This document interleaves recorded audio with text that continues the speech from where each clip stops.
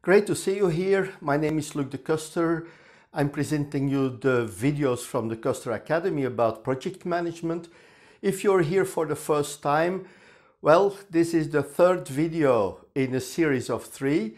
So it would be interesting to review the first and the second video before you review this one.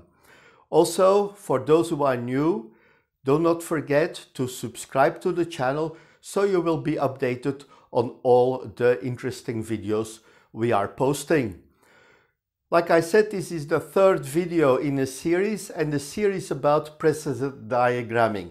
So we are looking at the different ways to do precedence diagramming, and the reason is that I see in many posts that people are not really comfortable and that they are sometimes mixing different methods to calculate the start and the finish times of a project. The first video in this series was about the activity on the arrow method, how we created an arrow diagram using the precedence information of the activities. The second video we were applying the same information on the precedence diagramming method and calculating the early start, early finish, late start and late finish of a series of activities. We did that in 2 ways. First of all, we started the calculation from 0. The first point we measured, we started from is 0. We're using the coordinates.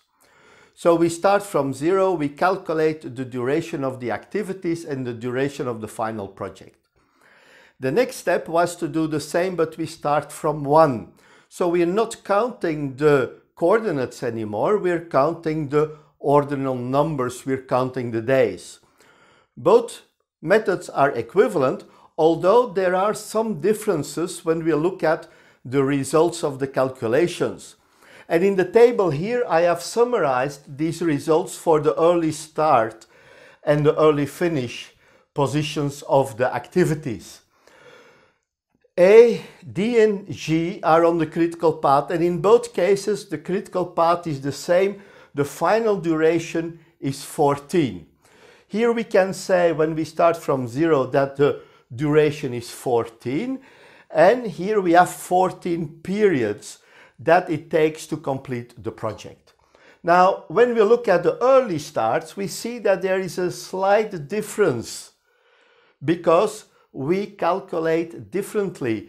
In the start from 0, we're using the coordinate line, we're using the coordinates from 1 till 15 or till 14 in our case, while in the other element we're counting the days. So when we look at the days here, from 0 to 1, that's day 1. From 1 till 2 is day 2. 3, 4, 5, 6, 7, 8, 9, 10, and I continue, 13, 14 and 15, but we don't need 15. So basically, when we look at early start, early finish for activity A, we use the coordinates, so we start from 0 up till 3, A takes 3 periods, and I should have drawn this in red because it's a critical path, so let's color this to show to you that it's critical. So when I look at the start from 1, we have 1, 2, 3. We have different methods, but we see that the Gantt chart shows the same information. Basically, there is no difference.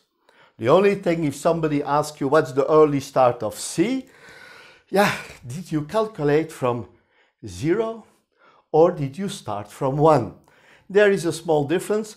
Typically in the examples that we have today, since we're counting with days, for example, the method starting from 1 will typically be used.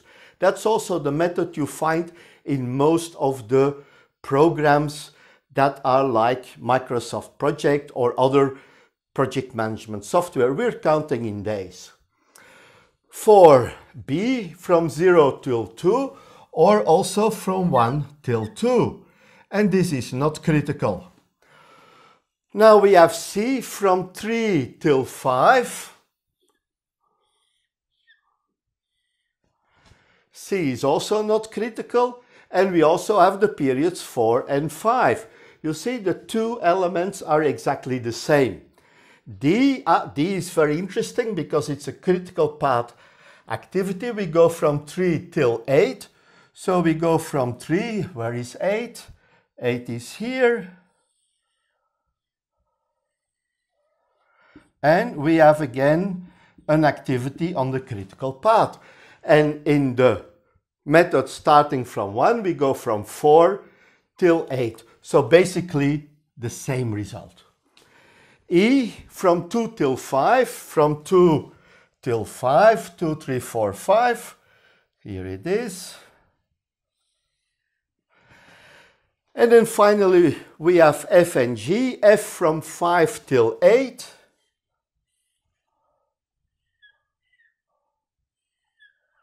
And the last one, G, is from 8 till 14. So we have 8 till 14 here. That should be 14, yes.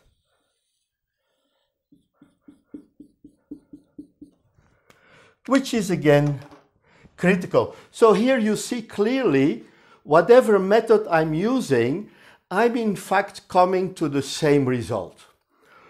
The start from 0 is in fact the same calculation method we were using in the activity on the arrow.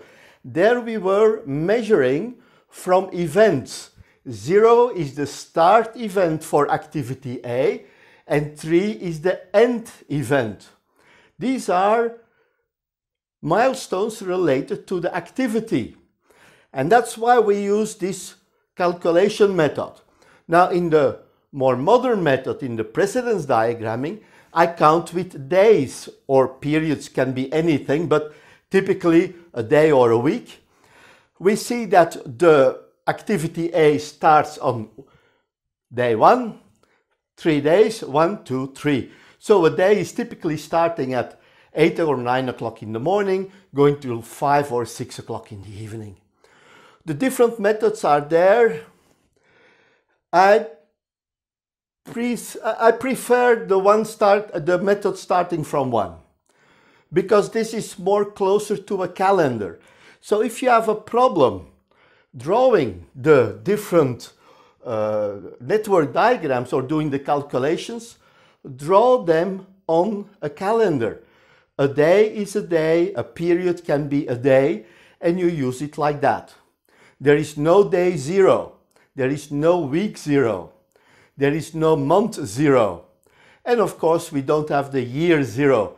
The year, or the point 0, is a point in time. That's also why the third millennium started on the 1st of January 2001 and not 2000. Look at the movie from Stanley Kubrick, 2001, A Space Odyssey. Now anyway, I hope you enjoyed this. We have a lot more videos related to project management. Subscribe to the channel, you will get more information. Share this with the people who need it. And if you have questions, of course, put them in the comments and I will come back to you. Or I may decide to make some movies where I will combine all the different questions. Thank you. Don't forget to subscribe and bye-bye.